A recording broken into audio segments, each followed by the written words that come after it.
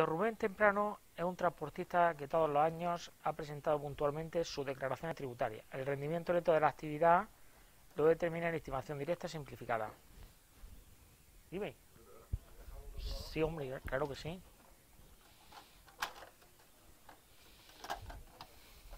No, ahí habrá algo.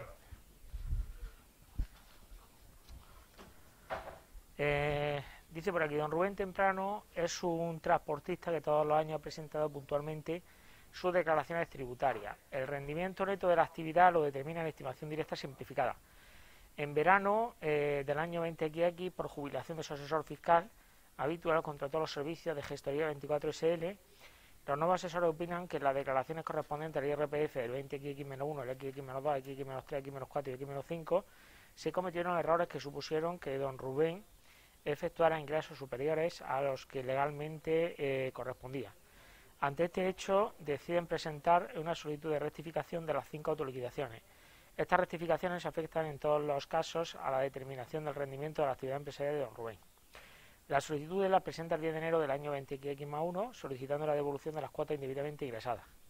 Don Rubén había recibido el 20 de diciembre del año 20X una comunicación de inicio del procedimiento de comprobación limitada de alcance parcial, cuyo objeto es precisamente la comprobación del rendimiento de la actividad empresarial declarada en el IRPF del 20X-4. El procedimiento de comprobación limitada del IRPF del 20X-4 finaliza mediante la comunicación notificada al obligado tributario el 14 de febrero del 20X-1, en la que resulta una liquidación con una cuota ingresada de 4.800 euros como consecuencia de la regularización del rendimiento neto de la actividad empresarial. Asimismo, y a consecuencia de lo anterior, se le notifica con fecha 4 de marzo del 20X-1 una sanción tributaria por importe de 1.800 euros. Sin efectuar ingreso alguno, don Rubén fallece el 30 de marzo del 20X-1 de un matrimonio con Laura Sánchez Macías. Tuvo 2 hijos, Manuel y Raúl. Mediante el testamento de fecha 15 de abril del 20X-10, don Rubén y su esposa instituyen herederos por partes iguales a sus 2 hijos, renunciando a ambos cónyuges al usufructo que legalmente pudiera corresponderle.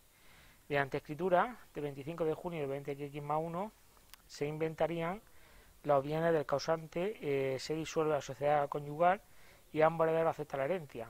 Los bienes existentes consisten en una imposición a plazo de 12.000 euros que vence el 30 de diciembre del 20X-1 y un apartamento en la playa valorado en 120.000 euros que había adquirido y pagado antes de su matrimonio. En la imposición a plazo existen 2 titulares, don Rubén y su esposa Laura. Y a partir de aquí tenéis las cuestiones. Dice, ¿es procedente la solicitud de rectificación de la autorización del RPF de los ejercicios X-1, 2, 3, menos 4 y menos 5? Primera pregunta. Segunda, ¿cómo y en qué plazo deben finalizar los procedimientos de rectificación de las autoliquidaciones?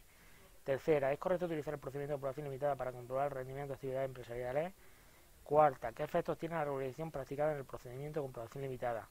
Quinta, ¿de qué plazo dispone don Rubén para efectuar el pago de la liquidación resultante de la comprobación limitada de IRPF 20X-4? Sabiendo que don Rubén tiene 2 trabajadores con contrato indefinido contratados en su actividad empresarial y su actividad tributa en IVA del régimen general, ¿cuáles son los modelos de autoliquidaciones que debería presentar por el primer trimestre del año 20X-1? ¿Qué declaraciones, resúmenes anuales deben acompañar la autorización a presentar en enero del año 20X-1? ¿Qué deberá hacer el órgano de recaudación al conocer el fallecimiento de don Rubén?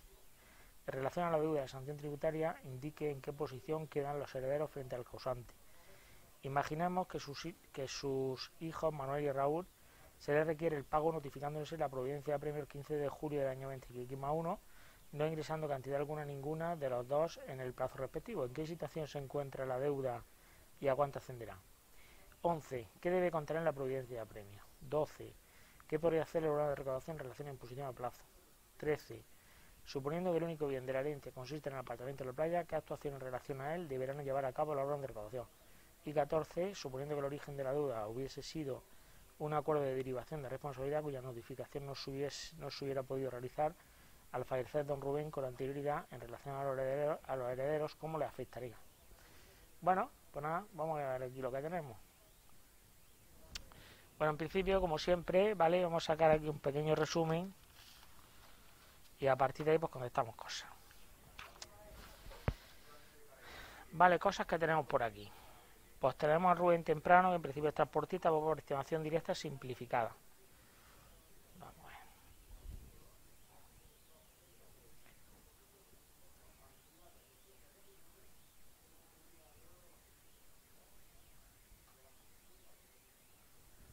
Vale, pues tenemos aquí... tenemos aquí a Rubén Temprano, que se supone que va por estimación directa simplificada, ¿vale? Ya sabemos las obligaciones que le corresponden. Tenemos errores en la declaración, por otro lado, aparece error en las declaraciones, ¿vale? Del IRPF, del XX-1, el -2, el -3, el -4 y el -5, ¿vale? Se supone que ha ingresado más de la cuenta. Ingresos mayores a los debidos, ¿vale? Luego, cosas que tenemos por aquí.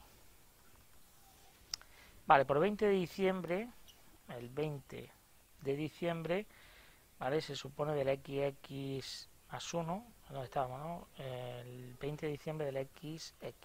Vale, aquí se supone que se inició un procedimiento de comprobación limitada sobre el 20XX menos 4.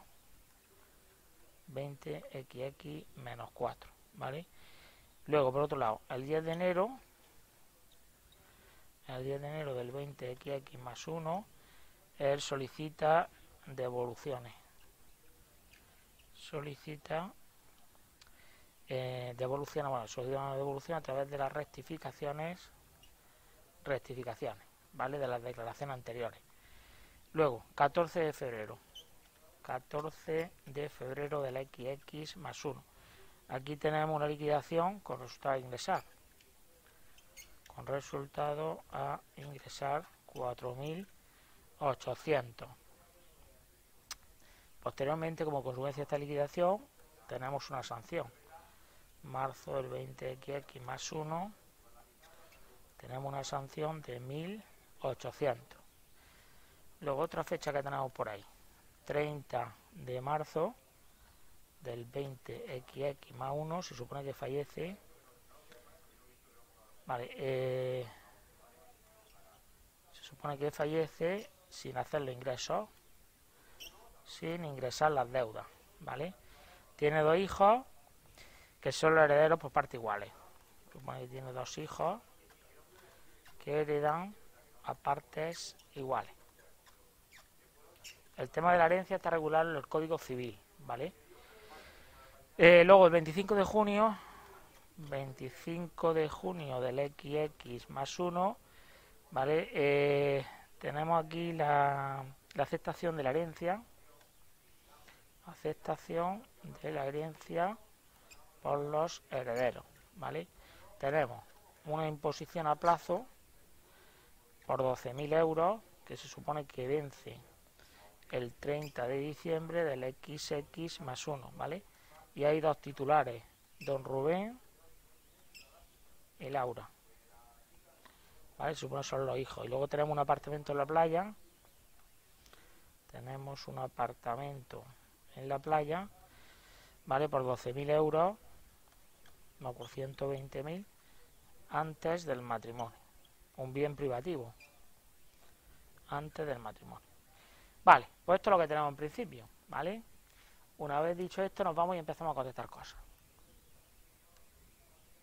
Vale, la primera pregunta. Dice, ¿es procedente la solicitud de rectificación de las autoliquidaciones del ejercicio XX-1, el XX-2, el X-3, el X-4, el X-5? ¿Qué habéis puesto por aquí? Bueno, las rectificaciones, ¿dónde están reguladas?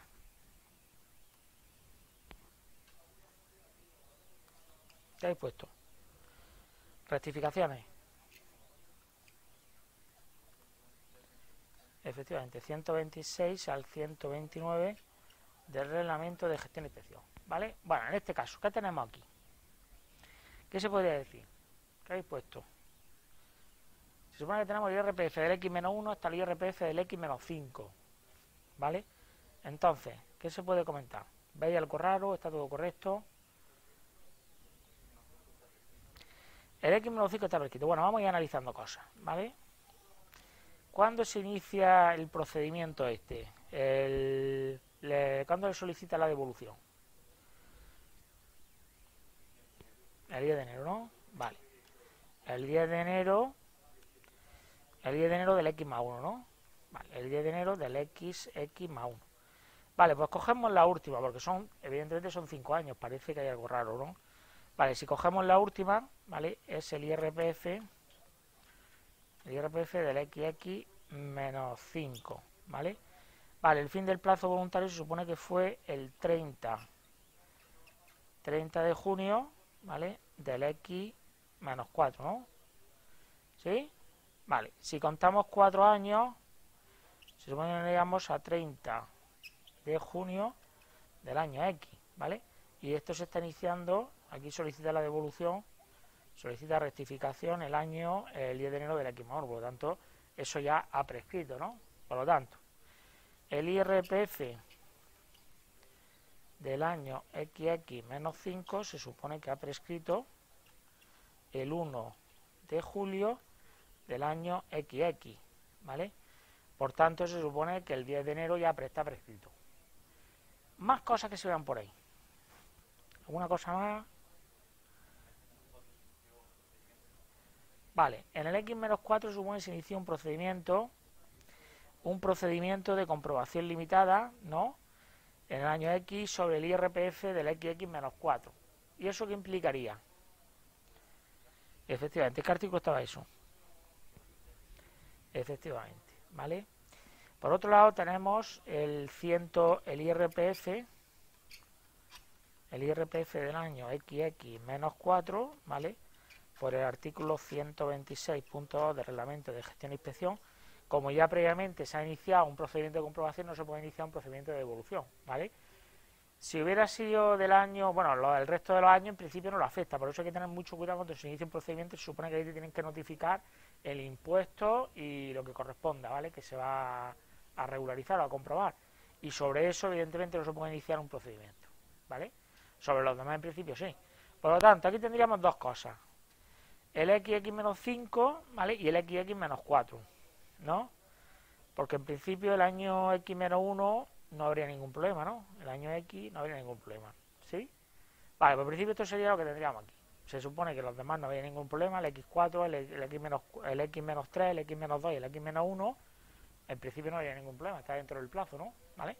Solamente presenta el IRPF del año X-5, presenta el problema de prescripción, y el año X-4 presenta el problema de que previamente se ha presentado un procedimiento. Por lo tanto, si se ha presentado un procedimiento, no se puede iniciar un procedimiento de devolución. ¿Sí? Vale, pues eso en principio es lo que habría que decir, ¿vale? En los artículos, pues tener 126 al 129, que es donde está todo esto. También se puede poner 120.3, que te habla también de las rectificaciones, ¿vale? De la Ley General Tributaria. Vale, pues con eso ya tendríamos la primera pregunta lista. Nos vamos con la segunda. ¿Cómo y en qué plazo debe finalizar el procedimiento de rectificación de las autoliquidaciones? Punto 2. ¿Qué habéis puesto aquí? ¿Alguien lo tiene hecho o no? ¿Qué habéis puesto aquí? ¿Cómo y en qué plazo? A través de resolución, efectivamente. ¿Qué artículo has puesto? Artículo 128.1 del Reglamento de Gestión e Inspección, ¿no? Efectivamente, es necesario resolución. ¿Y en qué plazo? Dice cuándo y en qué, cómo y en qué plazo. Efectivamente, ¿vale? Mediante una resolución, ¿vale? Y en 6 meses. ¿Qué ocurre si no se resuelve en 6 meses? Efectivamente, cuidado con eso, ¿vale? Que aquí no habla de caducidad, aquí habla de desestimación, ¿vale? Estaría desestimada, ¿sí? Vale. Bueno, pues ya estaría también lista. Siguiente, el 3. Dice el 3. ¿Es correcto utilizar el procedimiento de comprobación limitada para comprobar los rendimientos de actividades empresariales? Punto 3. ¿Es correcto utilizar el procedimiento de comprobación limitada para comprobar actividades empresariales, para comprobar rendimientos de actividades empresariales? ¿Qué habéis puesto por aquí? O sea, una actividad empresarial, ¿se puede comprobar mediante un procedimiento de comprobación limitada? Sí, ¿por qué? Efectivamente, 136 se puede poner 136.1 y punto 2, ¿vale? ¿Se puede hacer mediante un procedimiento de verificación de datos? ¿Por qué no? efectivamente, importante con eso, ¿vale? Cuidado con eso, ¿vale? Y cuidado también porque esa pregunta puede tener trampa, ¿vale? Ya sabéis que, por ejemplo, el rendimiento, a mí siempre me gusta el tema de la renta, ahora que estamos en campaña de renta, ¿vale? El tema de la renta, aunque sea un empresario, ¿vale? Si por casualidad se está verificando, ya sabéis que el rendimiento de la renta se descompone, bueno, he dado ahí, vamos a ver un repasito también de la renta. Vale, el rendimiento de la renta se divide en distintas cosas, tenemos rendimientos del trabajo, rendimiento de capital, mobiliario e inmobiliario, rendimiento de actividad económica, ganancias patrimoniales, imputaciones de renta y atribuciones de renta, ¿vale? Vale, entonces, si estamos hablando, por ejemplo, de un autónomo, ¿vale? Y se está revisando el IRPF, pero no se está revisando, digamos, su actividad económica, sino que se está revisando, por ejemplo, unos rendimientos porque tiene alquileres por ahí y por lo que sea no le gusta, o sea, la agencia tributaria ve algo raro o la toca la China y van a investigar sus rendimientos de capital inmobiliario por alquileres que tiene, ¿vale? En ese caso sí que se podría hacer un procedimiento de verificación de datos porque no se está investigando la actividad económica, aunque sea un autónomo que ejerce una actividad económica, ¿vale? La verificación de datos en ese caso sería el alcance parcial, digamos, no se está investigando todo, ¿vale? Por lo tanto no se está pidiendo nada de actividad económica, ¿vale? Por lo tanto sí que se podría hacer, ¿vale? Cuidado con eso porque a lo mejor te puede encontrar un anunciado una persona que ejerce una actividad económica tal y cual, y te está metiendo por ahí la actividad económica y luego te dice, se inicia un procedimiento de comprobación limitada sobre una valoración de un inmueble que ha vendido y ha tenido una ganancia patrimonial. Vale, ya te has metido por ahí por la cara la actividad económica. Claro, tu cerebro a lo mejor dice, hostia, actividad económica, esto no se puede hacer. Entonces, si te está hablando de una valoración de un inmueble que no tiene nada que ver con la actividad económica, igual sí se puede hacer. Entonces decir no, ¿vale? Porque no está relacionado con la actividad económica, ¿vale? Cuidado con eso. Vale, pues este ya estaría. Seguimos. El 3 dice... Bueno, este ya lo hemos dicho. Hemos dicho el artículo 136, efectivamente, sí que se puede, ¿vale? El 136, el 1 y el 2 de la Ley General Tributaria. Acordaros el 136, tenéis que saberlo como el Padre Nuestro, es decir, todos los apartados, ¿vale? Porque este es un artículo que siempre existe una probabilidad altísima de meterlo por ahí por algún sitio. Ya sabéis que aquí, ¿vale? En un procedimiento de comprobación limitada tenéis que tener varias cosas en cuenta. Acordaros que lo haga inspección o lo haga gestión, ¿vale? Las competencias no, o sea, el artículo aquí lo que prima es el artículo 136, no que lo haga inspección o lo haga recaudación o lo haga gestión. Si lo hace inspección, da lo mismo, se tiene que acoger al 136, ¿vale? Ya sabéis que hay una serie de cosas que es muy importante que lo tengáis en cuenta, como digo, esto sale bastante, ¿vale?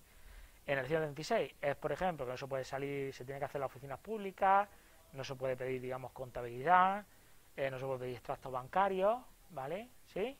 Todo eso lo tenéis que tener en cuenta, ¿vale? Y lo que diga por ahí en el artículo. Por eso quiero decir que este es un artículo que tenéis que saberlo bastante bien, porque se pregunta un montón, ¿vale? Porque da mucho juego para la práctica. Vale, pues el 3 estaría listo. El 4. Dice el 4. ¿Qué efectos tiene la regularización practicada en el procedimiento de comprobación limitada? ¿Qué habéis puesto por aquí? ¿Qué efectos tiene?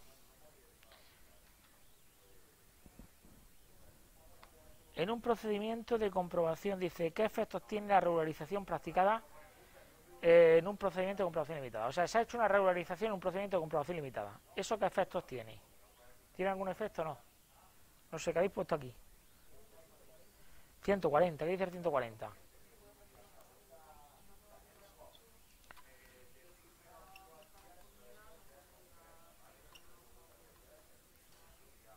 Efectivamente, sería el 140.1. Se supone que aquí lo que tenemos, efectivamente, es que si había una regularización no se puede volver otra vez a regularizar de nuevo, salvo que aparezcan nuevos hechos o circunstancias que no se han tenido en cuenta en la regularización que se hizo anteriormente, ¿vale? No se va a regularizar los mismos hechos dos veces, no tiene sentido, ¿vale? Se hace una sola vez. Si posteriormente, por lo que sea, aparecen nuevos hechos, nuevas circunstancias, nueva información que no se tuvo en cuenta en la regularización previa, pues ahí sí se podría, ¿vale? Pero si no, se supone que no se puede volver a regularizar. ¿Sí? ¿Vale? Ojito con eso. Vale, seguimos, más cosas. ¿De qué plazo dispone don Rubén para efectuar el pago de la liquidación resultante de la comprobación limitada del IRPF del 20XX-4? ¿Qué plazo tendría? Estamos en el punto 5. Vale, dice aquí, para efectuar el pago de la liquidación resultante de la comprobación limitada del IRPF del 20X4. ¿Qué plazo tendría? ¿Qué plazo tendría? ¿Qué habéis puesto por aquí?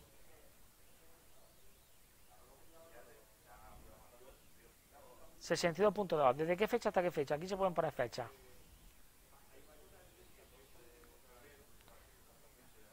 Efectivamente, se supone que aquí es de ahí, ¿vale? Se ha notificado la liquidación, ¿vale? El 14 de febrero. Por lo tanto, eso abriría el plazo del artículo 62.2. Como es del 1 al 15, tendría el plazo hasta el 20 del siguiente mes, que en este caso sería hasta el 20 de marzo. ¿Sí? ¿Se ve eso o no se ve? Vale, pues eso se lo podría indicar. Por lo tanto, le ponemos por aquí, sería el artículo 62.2 de la Ley General Tributaria. Se notifica el 14 de febrero, eso abre el plazo voluntario, ¿vale? Hasta el 20 de marzo, ¿vale?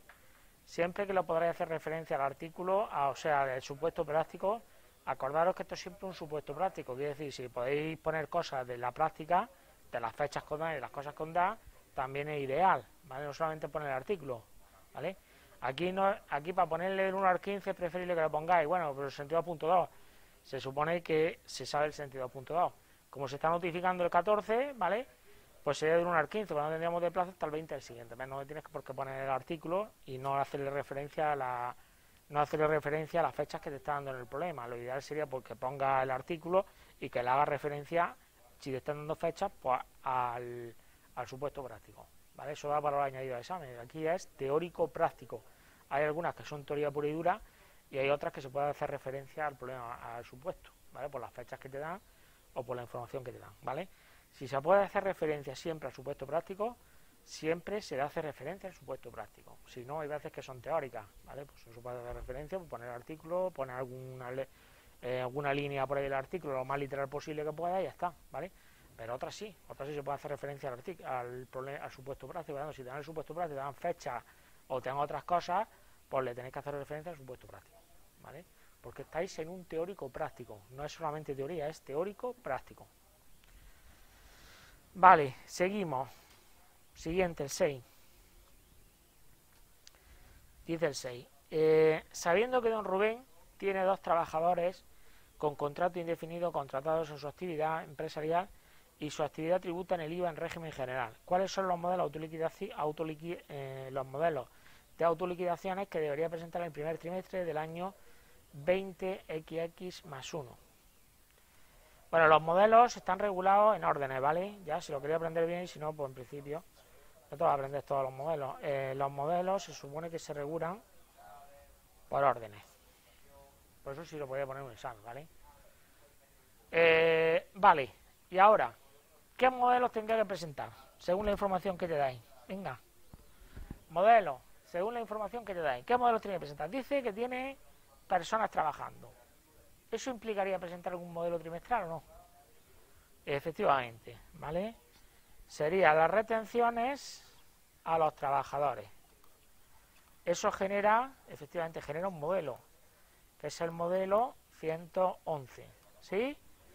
Vale, te está hablando de modelos trimestrales, ¿vale? Vale, también dice que va por el régimen general de IVA, por lo tanto, tendría que presentar algún modelo. El 303, efectivamente, ¿vale? El modelo 303, que sería el IVA trimestral, ¿vale? Bueno, ¿tendría que presentar algún modelo con la información que tenéis ahí? ¿Algún modelo más trimestral o no? ¿Qué creéis? Con la información que tenéis, ¿creéis que habría que presentar algún modelo trimestral más o no? ¿Sí o no? ¿Qué creéis? Bueno, no dice nada de alquileres, ¿no? Si dijera alquileres sería el 115, pero aparentemente no nos da información sobre los alquileres, ¿vale? ¿Sí? Vale. ¿Tendría que presentar algún modelo más? Va por estimación directa simplificada. ¿Tendría que presentar algún modelo o no? Porque te lo dice al principio del enunciado.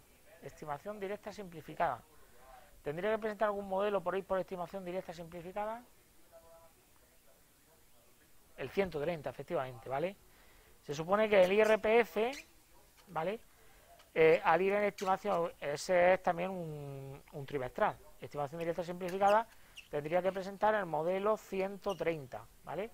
En objetiva sería el 131. Como va por estimación directa, ¿vale? Tendría que presentar el modelo 130, que es el pago fraccionado del autónomo. ¿Sí? Por lo tanto, estamos hablando retención a los trabajadores, 111. 303, el IVA.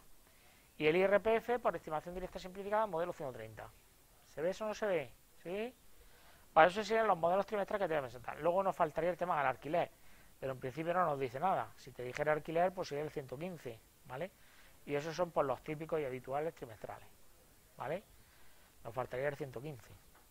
Pero bueno, como no dice nada, en principio pues no ponemos nada. El IRPF sí se puede poner porque te lo está diciendo en el supuesto al principio, ¿vale? Te dice que va por estimación directa simplificada. Vale, pues este ya también estaría listo. El 7, dice el 7. En relación, el 7, ¿qué declaraciones resúmenes anuales deberán acompañar a las autoliquidaciones a presentar en enero del año 20XX más 1? A ver, ¿qué declaraciones resúmenes anuales tendría que presentar también a 31 de diciembre? Igual, están reguladas en órdenes, ¿vale? Vale, ¿qué declaraciones tendría que presentar resumen anual? Venga, el 190, modelo 190 sería el resumen anual de las retenciones, ¿vale? Modelo 190, resumen anual de retenciones, ¿no? Vale, una cosa más. 390, efectivamente. Sería el modelo 390, que sería el resumen anual de IVA. ¿Sí? ¿Alguno más creéis? ¿Alguno más? Bueno, el 346 supone que se presentaría en febrero, ¿vale? Aquí en principio, bueno, si lo quieres poner bien, pero la pregunta te está diciendo en enero del año XX más 1, ¿vale? No parece ser que sea febrero, ¿vale? Por la pregunta, ¿entiendes? ¿No? El modelo 347 se presenta en febrero, ¿vale? El modelo 347 se presenta en febrero, del 1 a finales de febrero. El modelo 347 son las operaciones de compra y venta mayor a 3.005,06 euros, ¿sí? Que está regulado en el reglamento, eso sí aparece regulación en el reglamento de gestión e inspección, del 35 al 39 parece que era, ¿vale? Del reglamento de gestión e inspección. Vale, bueno, en principio, ¿vale? Como te está haciendo referencia solamente a enero del X1, pues bueno, poner el 347, pues en principio no tendría mucho sentido, ¿vale? Está diciendo ahí enero, el 347 se presenta en febrero, ¿sí? Que lo sepáis. Vale, pues ya tendríamos hecho el apartado 7.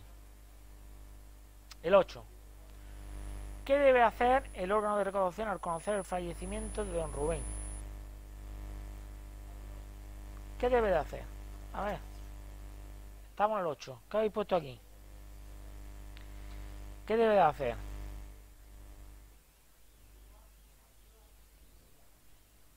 ¿Qué debe de hacer? Fallece don Rubén, ¿vale? ¿Qué hace la agencia tributaria? ¿Qué tiene que hacer la agencia? ¿Qué haría? Efectivamente, contra los sucesores, ¿vale? Se supone que continuaría, procedería contra los sucesores. Ya sabéis que las sanciones no se transmiten, pero las deudas sí que se transmiten, ¿vale? En personas físicas, ¿vale? Vale, ¿qué artículo habéis puesto aquí?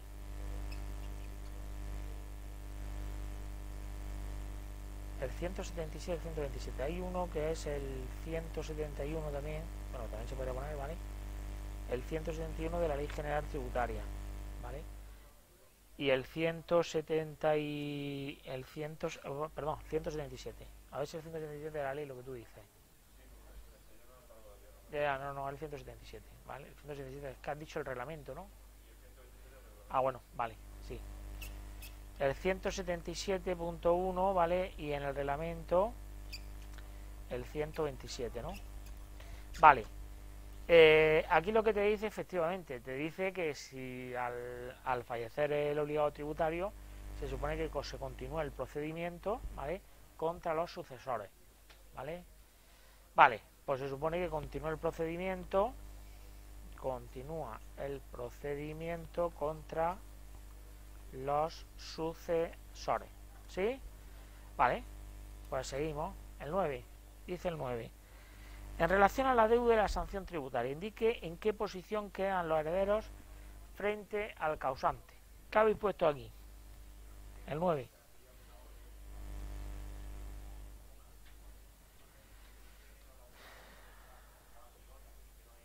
¿Qué habéis puesto aquí?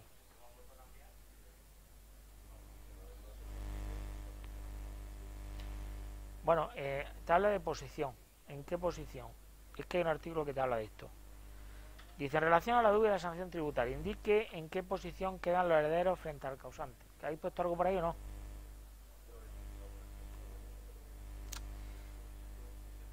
Efectivamente, ¿qué te dice? Del reglamento de recaudación, ¿no?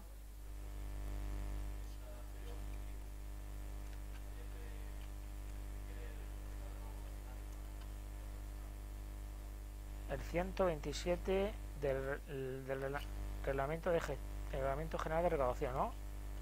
Vale, efectivamente, se supone, vale, aquí lo que ocurre es que se posiciona, digamos, los sucesores se posicionan en la misma situación en que se encontraba el obligado tributario. Como en este caso, si está en periodo ejecutivo cuando fallece, pues evidentemente continúa el procedimiento por el periodo ejecutivo, ¿sí?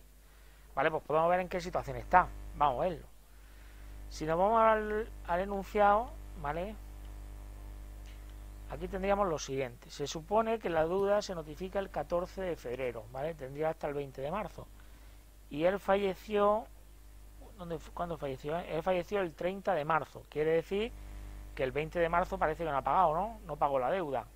Por lo tanto, se supone que la deuda estaría ya en periodo ejecutivo. El día 21 de marzo había entrado en periodo ejecutivo. No dice nada de notificación de la providencia de apremio, ¿vale? Se supone que lo que se haría es, en ese mismo, cuando se lo notifica al obligado a los sucesores, se notificaría ya directamente la providencia de apremio, ¿vale? ¿Sí? Vale. Pues en este caso, si queréis ponerle eso también. Se supone que aquí se notifica el 14 de febrero, ¿vale? Que queda más completo. Se supone que aquí en este caso, el 14 de febrero, se notifica la liquidación. Eso abriría el plazo del artículo 62.2 de la Ley General Tributaria, ¿vale? El 20 de marzo sería el fin del plazo voluntario.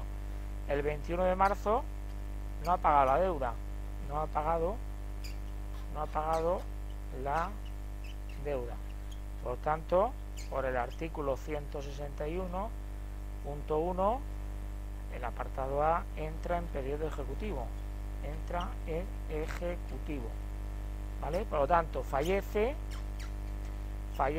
el 30 de marzo. Por lo tanto, el 30 de marzo, que es cuando fallece, se supone que los herederos, a partir de esa fecha, entrarían en el periodo ejecutivo. Se subrogan o se posicionan en la misma situación en que se encontraba el causante, que en este caso es el que fallece, el padre, en ese momento. Por el 30 de marzo, el padre está en periodo ejecutivo. Como está en periodo ejecutivo, pues los herederos se posicionan también en el periodo, en la misma posición en el que se encontraba el causante, en este caso el padre. ¿Sí? ¿Se ve eso o no se ve? Por lo tanto, estaríamos en periodo ejecutivo. Vale, más cosas que tenemos por aquí. Eso sería el 9, el 10. Imaginemos que a su hijo Manuel y Raúl se les requiere el pago notificándole la providencia de apremio. Bueno, se supone que se notifica la providencia de apremio el 15 de julio del año 20XX más 1. No ingresando cantidad alguna ninguno de los dos en el plazo respectivo. ¿En qué situación se encontrará la deuda y a cuándo ascenderá? ¿Qué habéis puesto por aquí? Estamos en el 10.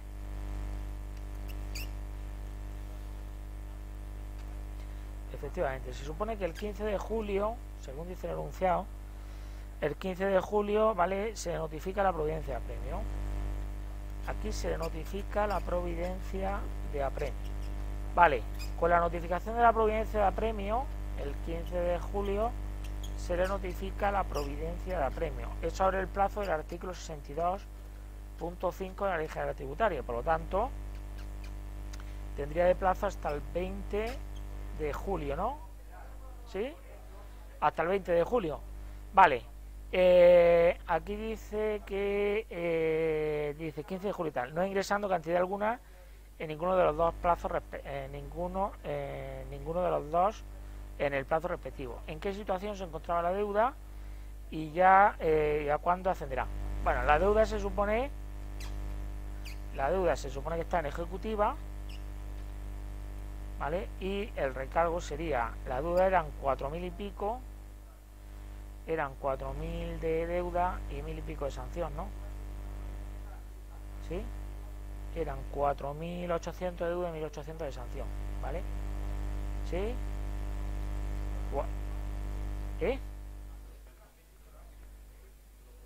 ¿Eh? La sanción, no, la sanción no. Claro, sería solamente la deuda, solo la deuda, claro, no, la sanción no se transmite. La sanción no se transmite, son 4.800, ¿vale? Efectivamente. Serían 4.800, por lo tanto sería 4.800, ¿vale? Y luego sobre eso habría que aplicar un recargo del 20%, que sería el apremio ordinario. Pues sería el 20% de 4.800, ¿vale? ¿Sí? Serían 480 por lo que salga. 800, 900 y algo, ¿vale? ¿Sí? 920. Bueno. ¿Se ve esto o no se ve? Por lo tanto sería 4.800 más el recargo del 20%, sería 480 más 480, ¿vale? Que serían 960, ¿no? 960, ¿no? 450, sí, 960, ¿no? 960. Más el recargo, que serían 960, si queréis ponerlo, si no, pues lo ponéis el 20% de 4.800. ¿Se ve eso o no se ve? ¿Sí? Vale, pues este ya estaría también. El 10. El 11. ¿Qué debe contener la providencia de apremio? Bueno, esto hay un artículo por ahí que te lo dice. ¿Habéis encontrado el artículo o no? Efectivamente, ¿vale? El 70 del Reglamento General de Recaudación. Bueno, esto si te lo pones en el examen, pues tienes que ponerlo, ¿vale? El artículo 70.2 del Reglamento General de Recaudación. Esto es una típica de teoría, ¿vale? Que a veces lo ponen, ¿vale? Y tienes que ponerlo. Siguiente, el 12. Dice el 12. El 11 y el 12. ¿Qué podría hacer el órgano de recaudación en relación a la imposición a plazo? El 12. Si acordáis, había por ahí una imposición a plazo, ¿vale? Un plazo fijo. ¿Qué puede hacer en este caso gestión? Recaudación, perdón. Recaudación, ¿qué podría hacer? Efectivamente, embargar la cuenta, ¿vale? ¿Sí? ¿En qué artículo estaba eso? En el artículo 79 del Reglamento General de Recaudación, ¿no? Vale, sería, pues nada, pues embargar la cuenta, ¿vale? En este caso, ¿vale? La imposición, habría que comentar algo más, porque la imposición a nombre de quién está.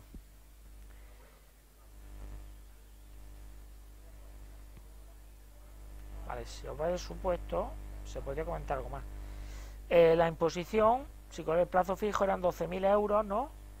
Y estaba a 30 de diciembre, el vencimiento estaba a nombre de don Rubén y Laura, ¿no?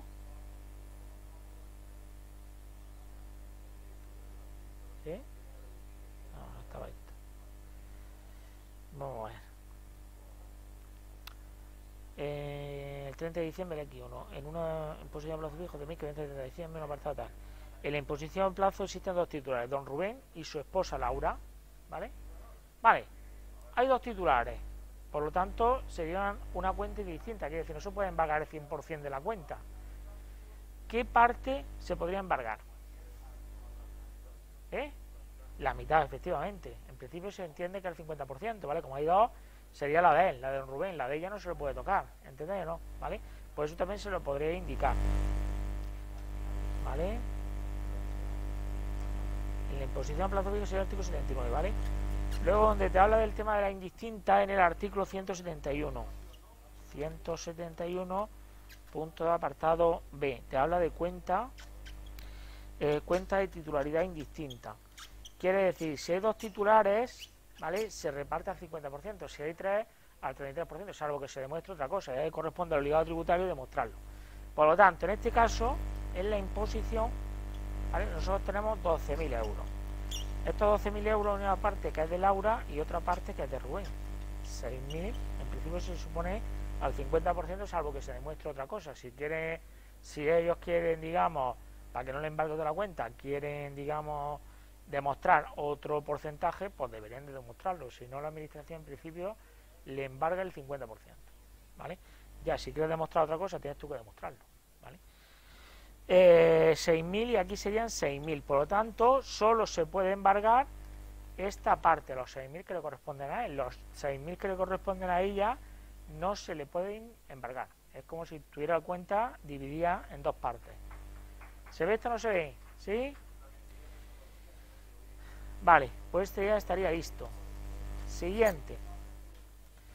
El 13. Dice el 13. Estamos en el 13.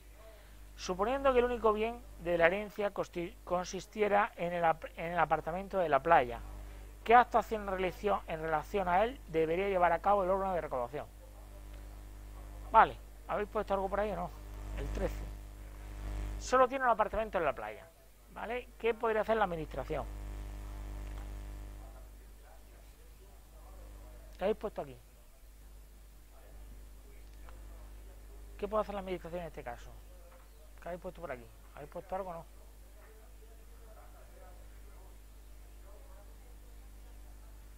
¿Qué creéis? ¿Qué creéis? ¿Qué puedo hacer? Vale. Aquí, en principio, ¿vale? Ya sabéis que existe por ahí lo que se llama el principio de proporcionalidad, ¿vale? Quiere decir, aquí se le va a embargar por 4.800 euros más los 900 y pico que había por ahí de recargo, ¿vale? Se le va a embargar algo que vale 120 y tantos mil euros, ¿vale?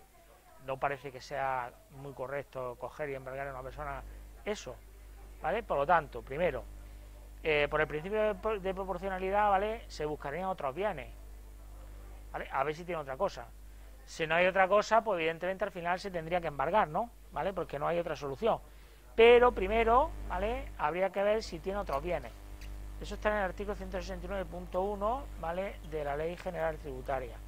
En principio, ¿vale? Se intentaría, quiero decir, por el principio de proporcionalidad, no parece muy normal que se le embargue algo que vale 120.000 euros por una deuda de 5.000 y pico, ¿vale? Vale. Entonces, en ese caso, ¿qué se haría? Pues claro, podría ser para evitar que él, evidentemente, se coja y se lleve y venda el bien, porque a lo mejor él puede actuar de mala fe y vende el bien, ¿no? ¿Qué haría la administración en este caso? Por una anotación preventiva de embargo, como un bien que está escrito en el registro, la administración lo que haría es una anotación preventiva de embargo y buscaría otros bienes. ¿Que no encuentra otra cosa? Pues al final pues ejerce el embargo sobre el bien. Si no encuentra otra cosa, evidentemente cobrarse eso va a cobrar, pero claro, no va a cobrar primero el apartamento de la playa, ¿vale? Por el principio de proporcionalidad. Entonces, en este caso, como un bien que es un bien inmueble, se supone que recaudación lo que haría es hacer una anotación preventiva de embargo en el registro, de forma que ya no puede venderlo. Si alguien va a comprar la propiedad, pues aparece el embargo de Hacienda. Por lo tanto, evidentemente, si tú compras algo que tiene una anotación preventiva de embargo, tú te asumes las consecuencias, salvo que digas, mira, no te preocupes, yo pago la deuda de punto, ¿vale? Y te quedas con el bien, el otro te vende el bien a lo mejor un precio más barato, ¿vale? Que también hay gente por ahí que lo hace. Quiere decir, tú tienes una deuda, ¿vale? Yo tengo dinero, pues llegamos a un acuerdo, ¿vale? Tú necesitas el dinero, porque si no te van a quitar el piso. Evidentemente, ¿tú qué prefieres? ¿Que te embargue Hacienda o venderlo aunque sea mal vendido, digamos, como a veces que dice, porque necesitas el dinero? Pues seguramente dice, mira, yo prefiero vendo el dinero, ¿entiendes? Pues no sé los problemas estos, ahora te embargan, luego tiene que salir a subasta, luego ya sabes que se cobra Hacienda, luego el resto te supone que te ingresa en tu cuenta. Pero claro, yo no sé tampoco la subasta el precio que va a salir. Si hay interesado o no interesado, claro, si tú supieras que lo va a vender en subasta mayor que el precio que te está ofreciendo en la otra parte, pues a lo mejor dice, bueno, pues me espero, ¿vale? Pero claro, eso no se sabe nunca, ¿vale? Pues eso se da subasta y eso es una puja ahí que hacen, por lo tanto tú no sabes al precio que se va a vender. Por lo tanto, si tienes una persona, un comprador que está dispuesto a darte dinero, descontarte la deuda, tú pides, yo qué sé, 120, le descuentas 5.000, te da 115, pues bueno, pues tú te haces con los otros 115 y tú pagas la deuda, ¿vale? ¿Entendéis o no? ¿Vale?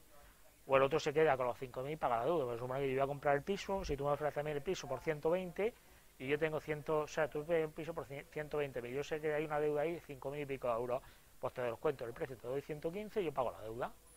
A mí me interesa pagar la deuda porque evidentemente si yo te pago a ti el dinero, se hace escritura, a quien le van a embargar el piso a mí, no a ti, ¿entendéis? Por lo tanto ya me interesa a mí, ya me haré yo por pagar la deuda, porque ahora es que me interesa a mí pagar la deuda, porque si no el piso evidentemente te lo embargan, ¿vale? Porque tú has comprado algo que tiene una carga, eso ya es tu responsabilidad. Se supone que cuando vas a hacer la escritura en el notario pide una nota simple al registro, y ahí aparecen todas las deudas, todos los gravámenes que tiene ese bien. Si tú firmas, el notario te avisa, oye, aquí hay una carga de Hacienda, ¿la asumes? Sí, no hay ningún problema, pues la asumes. Ya está, pues has firmado tu escritura y ya no hay nada que hacer, amigo. El notario te está avisando, o debería avisarte. Por lo tanto, si tú firmas eso y luego te encuentras con el embargo, es tu problema, ¿vale? Porque el notario se supone que te avisa, que es su trabajo también. Vale, bueno, pues en este caso podría comentar eso. Ahí luego, pues comentarle por el tema del embargo, el 171, ¿vale? Que está por ahí, del tema del embargo. Una anotación preventiva de embargo en el registro, ¿sí? El 170, el apartado 1 y 2 de la Ley General Tributaria, ¿vale? Que sería como un bien que existe un registro público, se puede hacer una anotación preventiva de embargo, pues para evitar, mientras que se busca otra solución para ver si se puede embargar otros bienes, se le puede hacer una anotación preventiva de embargo. ¿Se ve eso o no se ve bien? ¿Sí? Ya sabéis que el 169 te habla del principio de proporcionalidad, ¿vale? La administración no puede ir, digamos, a embargarte algo o sea, si fuera una deuda de 100 y pico mil euros, pues sí, pero embargarte un bien que vale una cantidad de dinero por 5.000 euros, se salta el principio de proporcionalidad, ¿vale? Pero evidentemente, si no hay otra cosa, pues no hay otra cosa. Al final, si no hay otro bien, al final te van a embargar el piso o el apartamento. Pero primero tiene que buscar otras cosas por el principio de proporcionalidad, pues si no, pues evidentemente a otra parte podría presentar un recurso e incluso ganarlo. Si hay otros bienes, tú tienes que embargar otros bienes primero. Vale, seguimos. Siguiente, el 14. Dice el 14. Suponiendo que el origen de la deuda hubiese sido un acuerdo de derivación de responsabilidad cuya notificación no se hubiera podido realizar al fallecer don Rubén con anterioridad. En relación a los herederos, ¿cómo les afectaría? ¿Qué habéis puesto aquí? ¿Cómo les afectaría eso? No se transmitiría, efectivamente, ¿vale? Esto supone que hay una derivación de responsabilidad, él fallece antes que se notifique, por lo tanto se supone que no le afectaría al obligado, no se transmite, ¿vale? ¿Qué artículo habéis puesto aquí? Efectivamente, ¿vale? El artículo 39.1 de la Ley General Tributaria, ¿vale? Ya sabéis que las personas físicas las sanciones no se transmiten, ¿vale? ¿Sí? Por lo tanto, cuidado con esto. Bueno, pues este ya estaría listo. Vale, nos vamos con el repasillo de inspección, a ver si lo terminamos y ya pues he dado ahí tema de renta para ir repasando el tema de la renta, ¿vale?